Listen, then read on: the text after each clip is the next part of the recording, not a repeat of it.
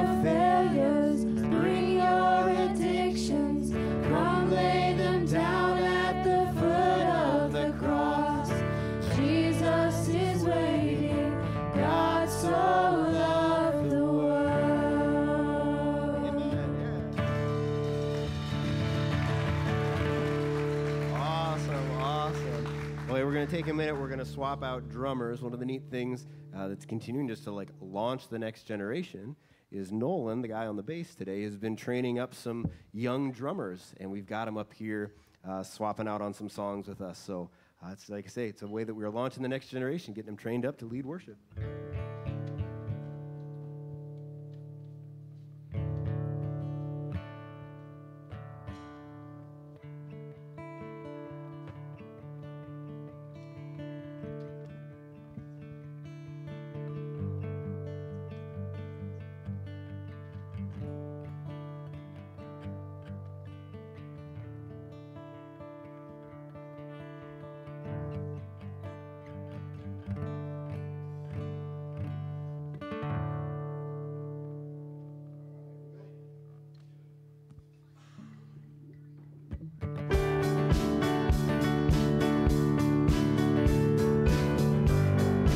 Who breaks the power of sin and darkness?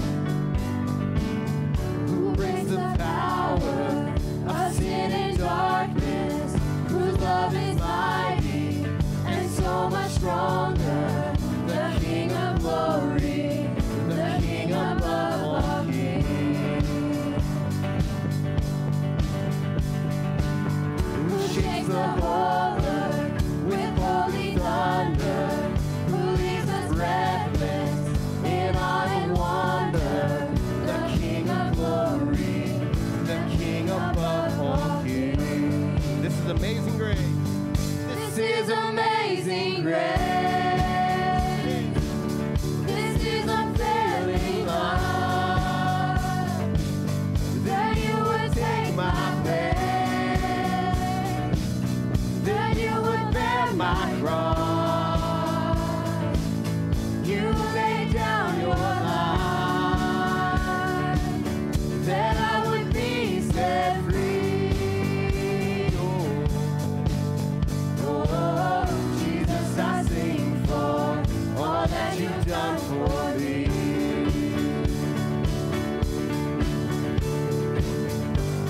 And who brings our chaos back into order? Who brings our chaos back into order? Who makes the orphan a son and daughter? The King of glory, the King of glory, who rules the nations with truth and justice, shines like the sun in all of its brilliance. The King of glory, the King above all kings. This is Amazing Grace. This is amazing grace.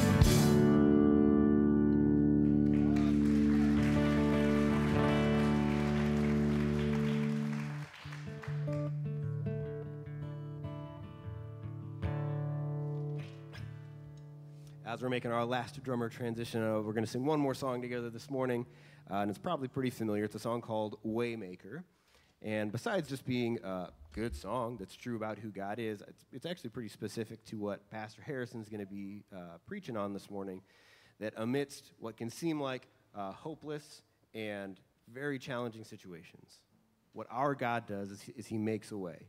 It's not always like a really clear way to us, but it is God's gracious and merciful way time and time again. So we get to sing that together this morning before we hear about it from his word.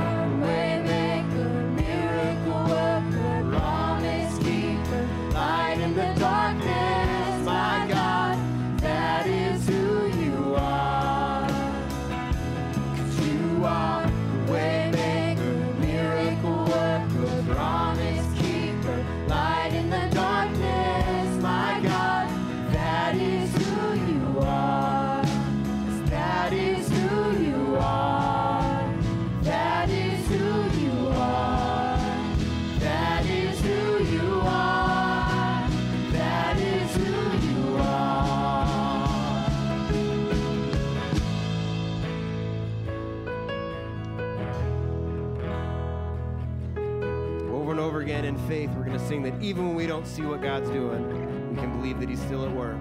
Let's sing this together. Even when I don't see it, you're working. Even when I don't feel it, you're working. You never stop working. You never stop working. Even when I don't see it, you're working. Even when I don't feel it, you're working. You never stop working. You never stop working. Even when I don't see it, you're working. Even when I don't feel it, you're working. You never stop working. You never stop. One more time. Even when I don't see it, you're working. Even when I don't feel it, you're working. You never stop working. You never stop working. Waymaker, miracle worker, promise keeper, light in the darkness, my God, that is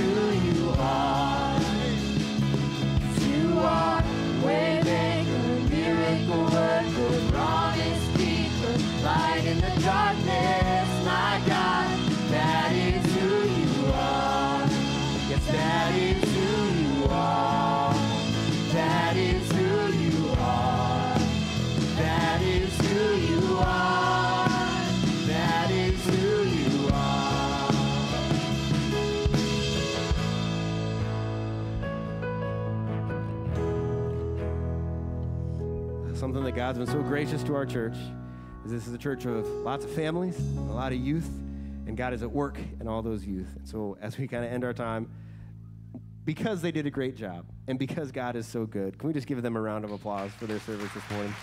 Awesome. All right, hey, you guys can take your seats. Thank you for singing along.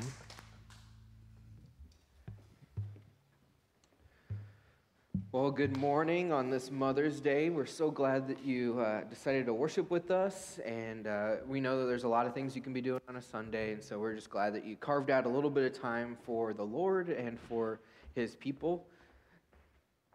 He's going that way.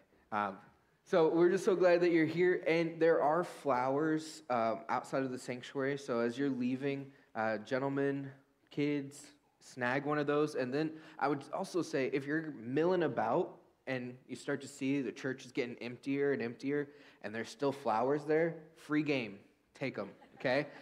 We don't know what we're going to do with them if they're still there. So some of you, if you hang around a little bit, you'll get more than one flower. And some of you brought a lot of grandkids, and so you're going to go home with a bouquet anyway. So we're just so excited for this Mother's Day, and we just hope that you all feel appreciated and celebrated because we know God moves through mothers, and He does a lot through the moms in our congregation.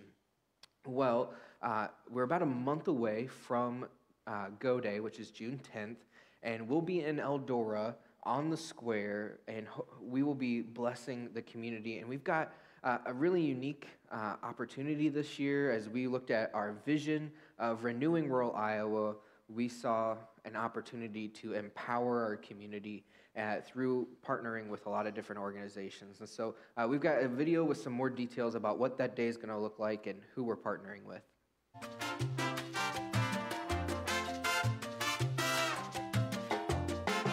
My name's Nicole, and I'm one of the directors of the Eldora Community Garden here in Eldora, Iowa. We are a food donation site growing food for the food shelf and for the community to take during our open hours. And we're really excited for Steamboat Rock to be partnering with us for this Go Day, and hope that you guys are willing to come out and help us pull some weeds. So hope that you guys can make it. My name's Michaela, and I work with LifeServe Blood Center, and I hope to see you at Go Day in Eldora, Saturday, June 10th. Did you know that 1 in 7 patients who walk through the hospital end up needing a blood transfusion? So donating blood is a great way to give back to your community, and I hope that you can be a part of it. Hi there, I'm Kathy Sutton, and I want to encourage you to come spend some time with us on our Go Day project here at the Mobile Home Park at the Little Rock Ministry Trailer.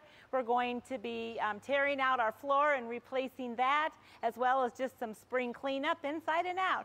So June 10th, come join us. Hi, I'm Bonnie Holiday, and I am with the Hardin County Iowa Helps Warehouse. We are a nonprofit charitable warehouse. Everything you see here has been donated to us. We are open on Tuesdays and Thursdays from 2 until 5 p.m. and we take donations between 2 and 3 to make it easier for people to come in and go out. We are also open on Sundays from 3 till 4 for donations only. Like I said, we are a nonprofit. And everything in here you see is free, and everything in here has been donated. Welcome to Pine Lake Food Shelf. We are located here in Eldora, Iowa. We serve the community and the family members of Eldora, New Providence, and Steamboat Rock. We are located in the basement of the Hardin County office building, just kitty corner from Sunshine Cafe, and we're open Mondays and Wednesdays from 1:30 p.m. to 4 p.m. And if you'd like to make a donation, we would appreciate any donations, non-perishable food items, or cash, or a check made out to Pine Lake Food Shelf. We thank you for your support.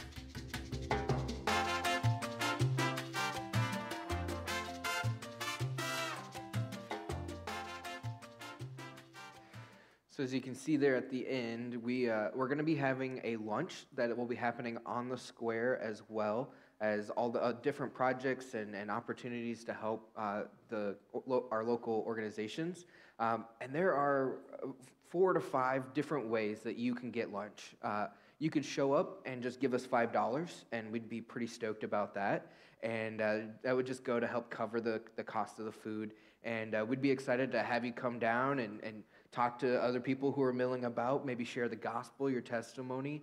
We'd love for you to do that. Or you could donate blood if that's your thing. Those times are going to be 7:30 to 11:30. Yep. And so you can do that. You could donate some food items to the Pine Lake Food Shelf. You could donate some home goods to the warehouse, or you could just donate your time.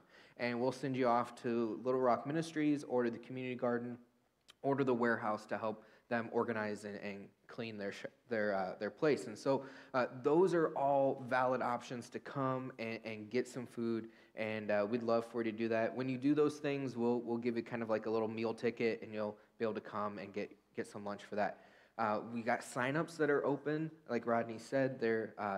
One is down by the Welcome Center past the photo booth, and you can sign that one physically, or you can sign up on our website on our Go page. And we'd love for you to do that. And if you're thinking, I'm busy, or I'm going to be in Israel, or I'm too old to be doing that, you are not too old, I'll say that. But we'd love your prayers as well. This is a big opportunity for us to be downtown and to be sharing what the good news is and how it affects not only our eternal life, but our temporal life as well. And so we'd love for you to join us in prayer and consider those ways that you could help us out as well. We'd love it if you could stand and greet those around you.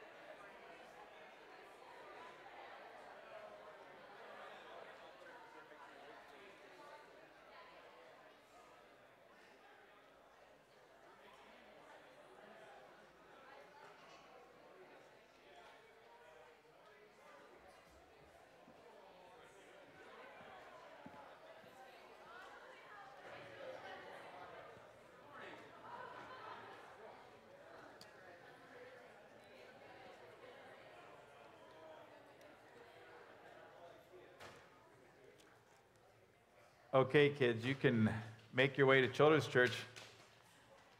It's great to have the youth leading us in worship. And what you didn't know is that our soundboard that makes all this go, it decided to go out on Monday.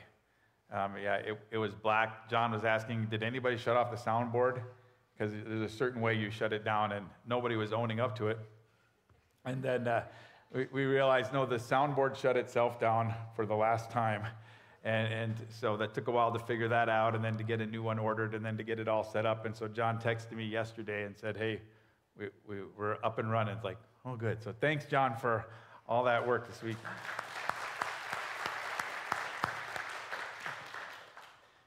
Well, I just got a last-second edit from my daughter. She said, don't say these things. But it's too late, right? I'm like, this is the third message into it, so where were you when I needed you? The top 10 bad ideas for Mother's Day. This is by Tori Stiles, so I'll do a little disclaimer. I didn't come up with these. Number 10, to mom who's always there without fail. Could you send me money to make bail? Number 9, I know you didn't want a silly card or some flowers that'll die, so I got you a socket wrench set, which some moms would probably prefer over flowers. But number 8, for Mother's Day, I had a special dinner planned, but then I remembered you were on a diet. So I took my girlfriend and bought you some lottery tickets. Number 7, roses are red and violets blue. You're my mama, this is true. But now that the DNA test is done, it doesn't look like I'm Dad's son. Yeah, that one could have come right out of the Bible. We're going to look at a story today that's like, yeah, it's got some bad ideas in it. At number 6, we're going out to eat like we used to. Dad's paying, and us kids are going to fuss and whine and order chicken nuggets. Number 5, I got a tattoo that says Mom, but I can't show you here in public. Number 4, look, Mommy, I made you a picture by gluing macaroni to a plate. That's sweet, Jeffrey, but you're 37 and the manager at Wendy's. I'm expecting a little bit more. Number 3, Mom, you said you always wanted to go on a cruise to the Bahamas. Me too. Number 2, I got you something online that I know you'll love, so you shouldn't mind that I used your card. And number 1, Mama, you know how you always say you love seeing us all around the dinner table? We'll be over at 5.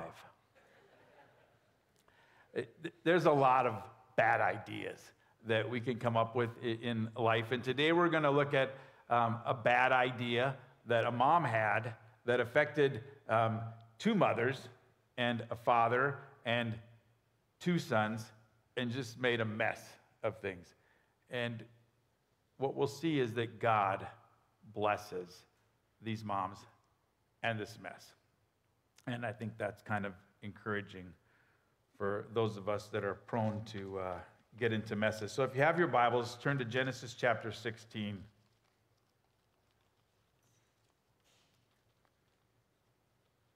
And we've been working our way through Genesis in a series called Pursuing the Promise.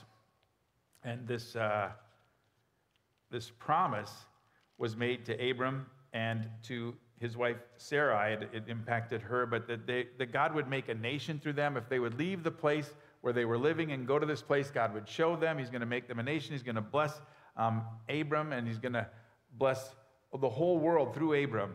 And so it's very dependent on offspring, and there's been more promises about offspring. And just in chapter 15, God said it's going to be, your flesh and blood, Abram. And so the problem is that Sarai is barren, and it's a desperate situation. And sometimes some women, Mother's Day is their least favorite day because they're in that desperate situation. It's like, what do you do? And so this is what Sarai chooses to do. Now Sarai, Abram's wife, had borne him no children, but she had an Egyptian slave named Hagar.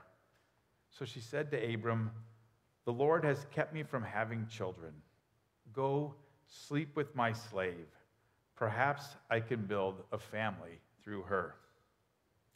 This sounds very strange to us.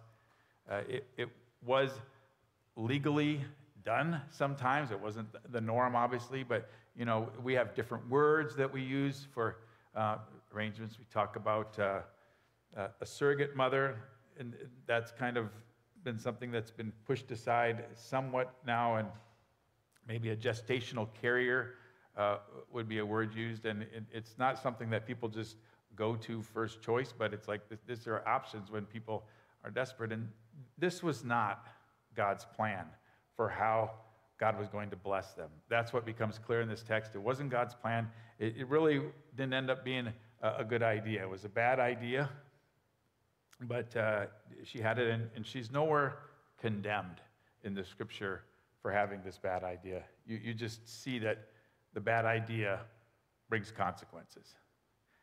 And bad ideas don't get better, bad situations don't get better by going along with bad ideas. And Abraham agreed to what Sarai said. So Abraham went along with it, and that didn't help. So after Abraham had been living in Canaan 10 years, Sarai, his wife, took her Egyptian slave Hagar and gave her to her husband to be his wife. He slept with Hagar, and she conceived.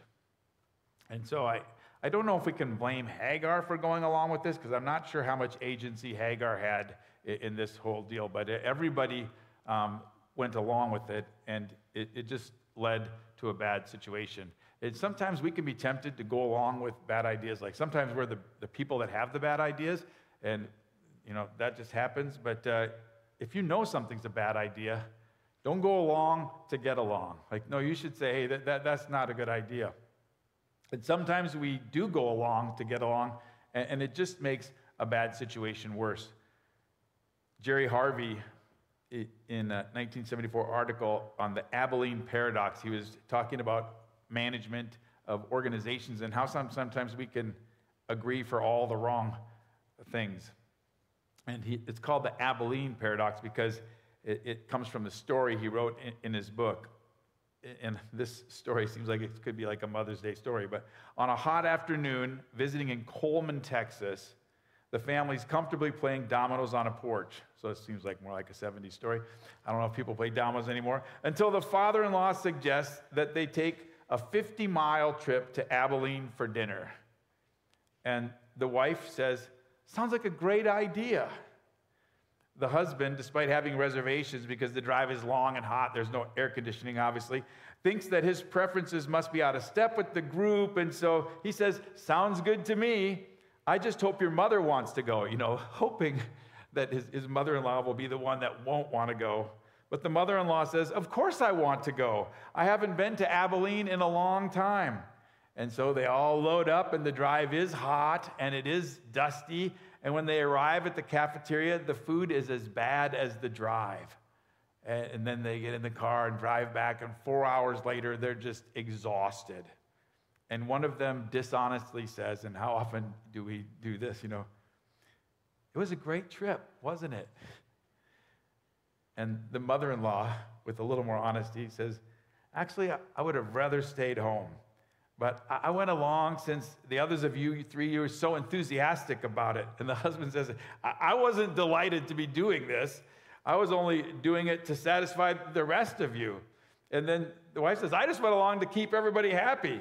And the father-in-law who suggested the thing, the first says, I just thought everybody looked bored, so I threw it out. I didn't really want to do it. Yeah. We get into big messes by just going along with bad ideas. And the world has lots of bad ideas for us. We've got our own bad ideas, and we don't want to do that. But they did it. They got into bad ideas. And the only thing worse than going along with the bad idea is after you've gone along with the bad idea to behave badly about it. And that's what these people do. Hagar, when she knew she was pregnant, she began to despise her mistress. And so that's not good. That's never going to lead to good outcomes. And so that's Hagar's bad behavior, is that she now exercises some agency. I could do something in this situation. I could hate you, and I'm going to do that. And then Sarai said to Abraham, you are responsible for the wrong I am suffering. I put my slave in your arms, and now that she knows she is pregnant, she despises me. May the Lord judge between you and me. Like, this is a different culture and a different time, but if your wife ever says to you, may the Lord judge between you and me, it's like, that's probably a bad day for you. And Abraham's having a bad day, and he's kind of like got to be thinking, what? Like, you're responsible for this. Wait a second, like, this was your idea. Like, don't go there. That's not going to get you out. Like, you agreed to it. It's now your idea too. You should have said no, but you didn't. And so Abraham's acquiescing to this. Sarai's acting up, and everything's going badly. And so then Abraham makes a bad decision here too. It says, your slave is in your hands, Abraham said. Do with her whatever you think best. And Sarah's not thinking best thoughts right now. She's not thinking good thoughts at all about Hagar. So then Sarai mistreated Hagar, and I'm guessing it was pretty severe, to the point that Hagar fled from her. And in the midst of all this brokenness, in this mess, in this family that's all messed up, and a lot of our families are all messed up. Like, there's an ideal out there, but we don't live up to the ideal. Sometimes we sanitize Scripture, and that is not good. And then the other extreme is that we just don't acknowledge God at all, that he has a place. And we need to realize, no, life is messy, Scripture's messy, and God is working in this messy world. And he's blessing people in this messy world because that's the only place he has to work. And he's blessing us in spite of our bad decisions, our bad ideas, our bad behavior. And so God gets to work blessing here. And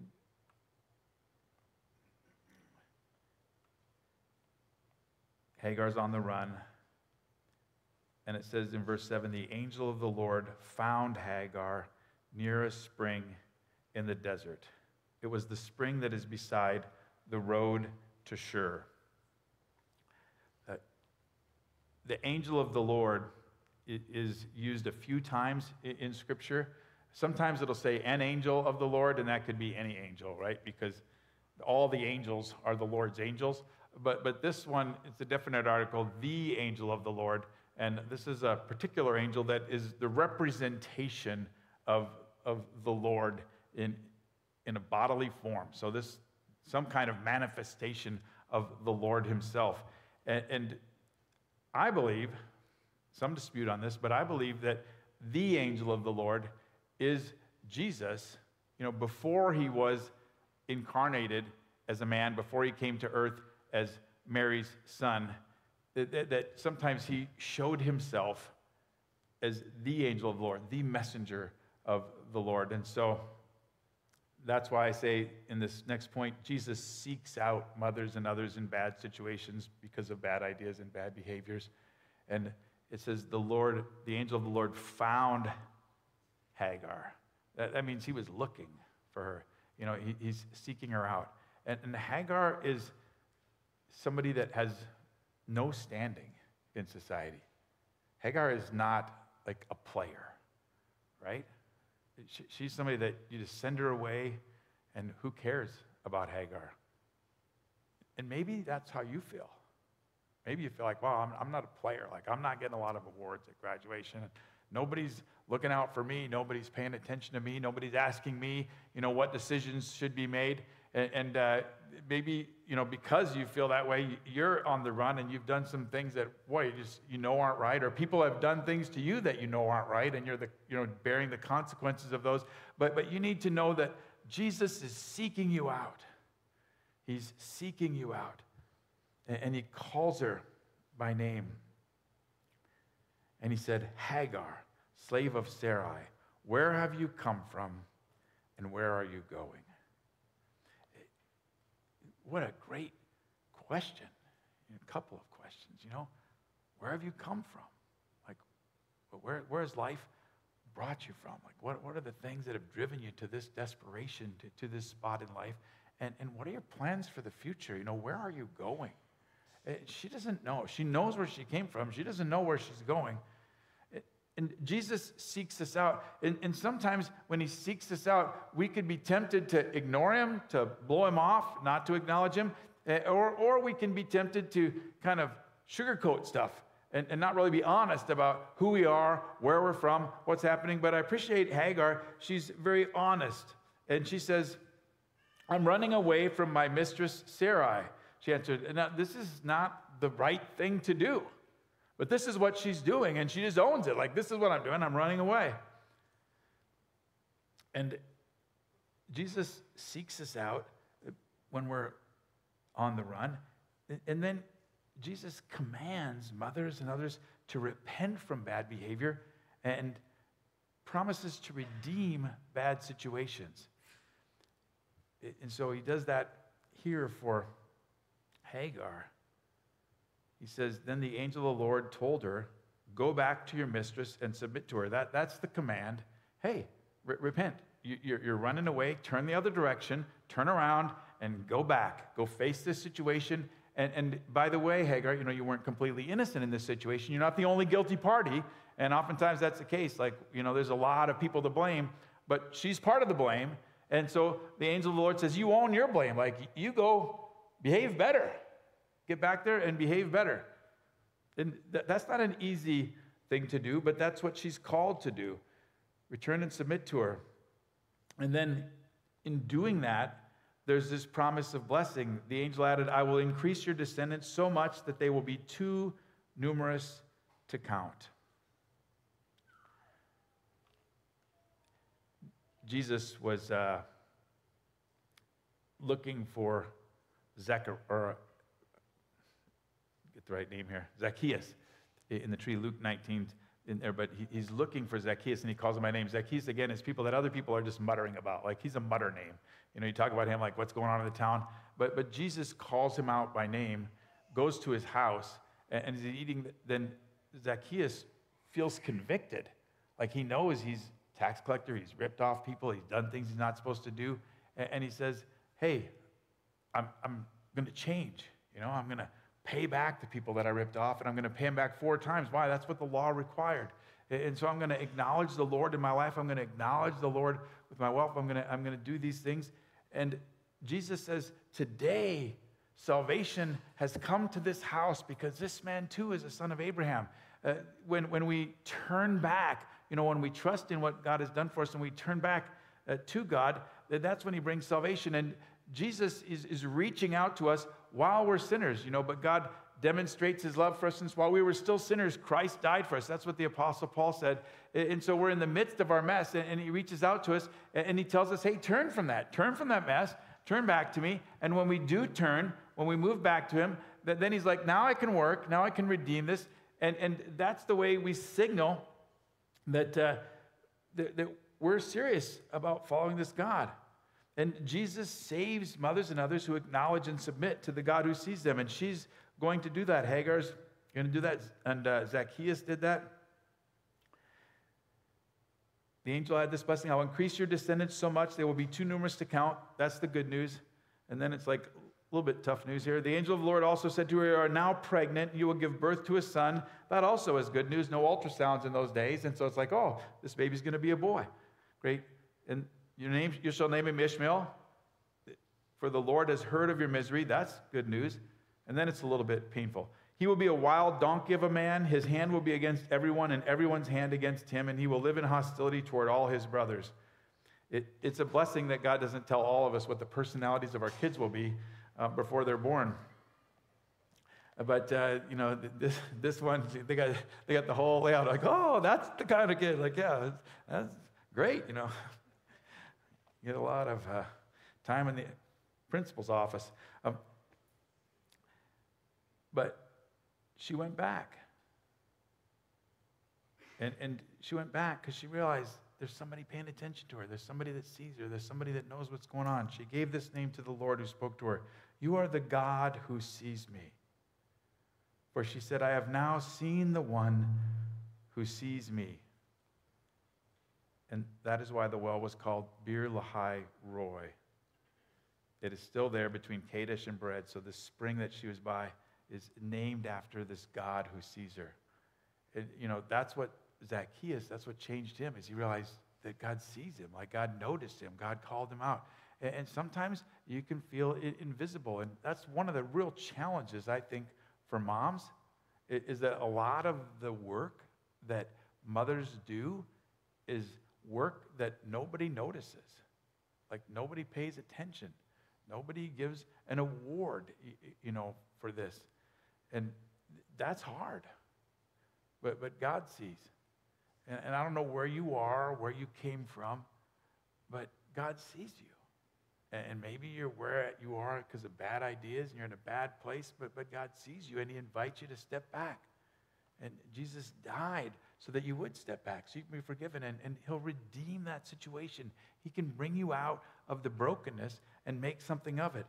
And so this wasn't, you know, what God intended. This isn't the way God was going to bless everybody through Abraham, but God can still bless. So Hagar bore Abram a son, and Abram gave the name Ishmael to the son she had born. Just a little bit on this. Some people are pretty hard on the scriptures because of the circumstances that they describe, and so they'll be like, oh, women in the Bible, they're just chattel. And there's some tough circumstances in scripture, but I think when you see the interactions here between Sarai and Abraham, or Abram, it's like, this isn't like two totally unequal people. Like, she's got a say. She's an agent. She's a player. And Abram listens to her. Hagar, however, she was property. And she didn't have much of a say. And yet, we see that this boy is named Ishmael. And Abram named him Ishmael, but how did Abram know what to name him? It had to be because Hagar told him what the angel had told her. And so she gets the empowerment to name this son. And God works to help the oppressed, the broken, to empower them. And he does so in this situation, despite the fact that she had not behaved well. And God is reaching out to rich and poor people, to married and unmarried people, to planned and unplanned pregnancies, moral and immoral people. I mean, he's reaching out to turn us back, to redeem this world, to redeem our bad situations. And when we turn back, that's when he works. And so, today might be your day to turn back to him. Some of you, it was years ago already, you turned to him. Turning to him, following him, letting him redeem situations doesn't mean that they're going to be easy days all the rest of the days. And so Hagar's troubles are not over. I'd like to end with jumping ahead to Genesis 21. And spoiler alert, this Abraham and Sarah did have a baby. And so that's already happened. We're jumping past that. And this baby was weaned. We don't know how long it was weaned, just like takes people sometimes a long time to potty train their kids, sometimes less time. Like you don't judge people for that, right? Just be glad when the kids are potty trained. But this baby's weaned at some point in time, and there's a big celebration for the weaning, and all the relatives are invited, and Abraham, there's like open house, like it's the baby's weaned, and so everybody's there, and they're all partying and having this good time. And then Sarah sees, out of the corner of her eye, she sees Ishmael, the son of Hagar, this slave woman. She sees him mocking her baby. It's like, that's it. So she goes, she's hot, and she goes and talks to Abraham, and she says, get rid of that slave woman and her son, for that woman's son will never share in the inheritance with my son Isaac. I mean, what was a party is now tense and kind of uncomfortable situation. And she just lays it out there. And Abraham's burdened because it's not her son, but it is his son. And, what's he going to do with this? And so he's not like willing to go along with her as quickly this time. But God said to him, do not be distressed about the boy and your slave woman. Listen to whatever Sarah tells you, because it is through Isaac that your offspring will be reckoned, which seems terrible. Like, God, what about Hagar? But he's got Hagar covered. I will make the son of the slave into a nation also, because he is your offspring. And so God's going to bless this mess. And early the next morning, Abraham took some food and a skin of water and gave them to Hagar. So I don't know if Hagar knew, like if Abraham told her that God told me he's going to bless you. I don't know if she would have heard that from him, if she would have really believed it. What she gets for all of her troubles and her son, there's just one day's provisions. Here's your water, here's your food, what you can carry, you're gone. And she went on her way and wandered in the desert of Beersheba, the wilderness territory. So this is a tough place to be. And when the water in the skin was gone, she put the boy under one of the bushes. Then she went off and sat down about a bow shot away, for she thought, I cannot watch the boy die. And as she sat there, she began to sob.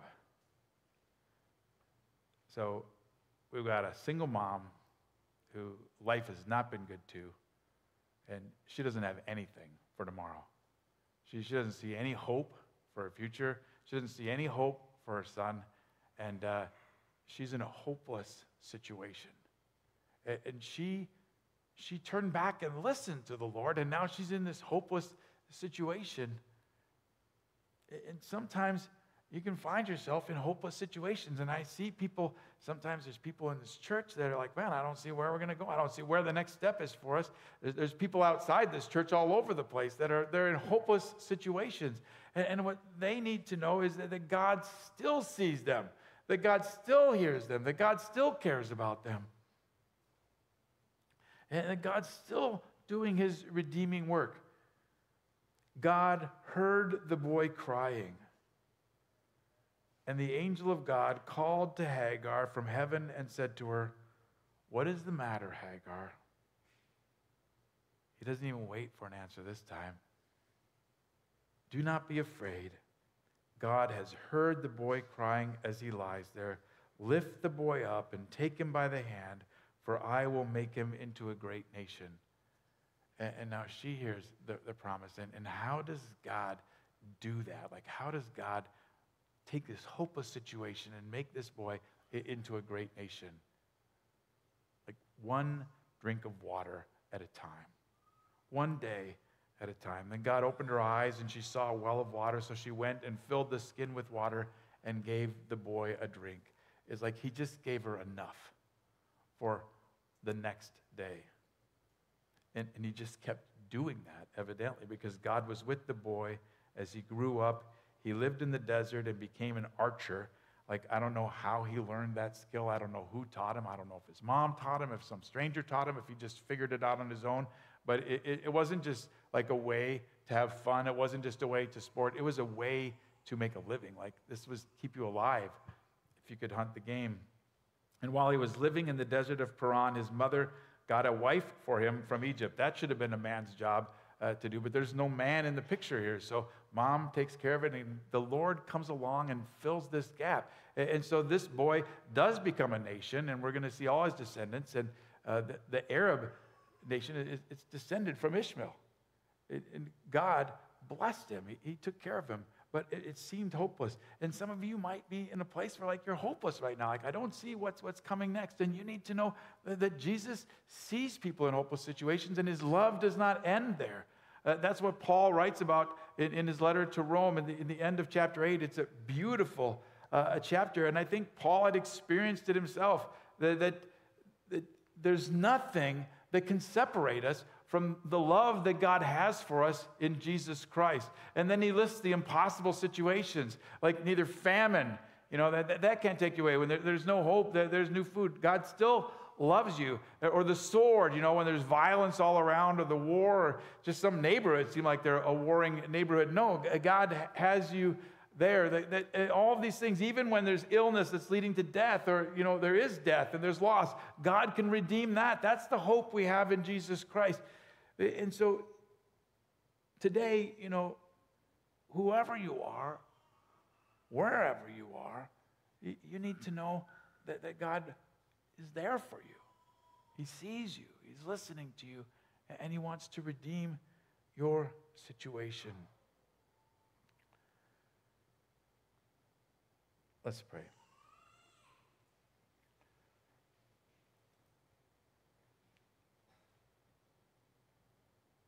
Lord, on this Mother's Day, I just want to pray for moms who are loaded down with guilt. And there's just so much of that to go around, Lord. There's plenty of guilt that they can bring on themselves. There's guilt that others can put on them. Sometimes for things they did that have caused pain. Sometimes just false guilt, Lord. But I just pray that you would free moms up from that. That they would just cast that off, Lord, to you. That they would receive your forgiveness, your care for them. And that they would be open to turning back to the work you have for them. I pray for moms that are discouraged, Lord. That they would know that you see them. That you care about them. And I pray for all those, Lord, that are feeling hopeless today about their life or their situation,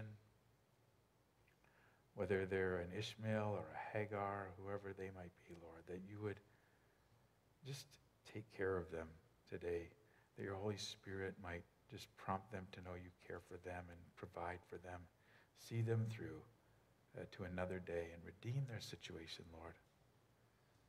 We pray all these things. In Jesus' name, amen. Now, if you stand, I'll give you a benediction, and then we'll close our service.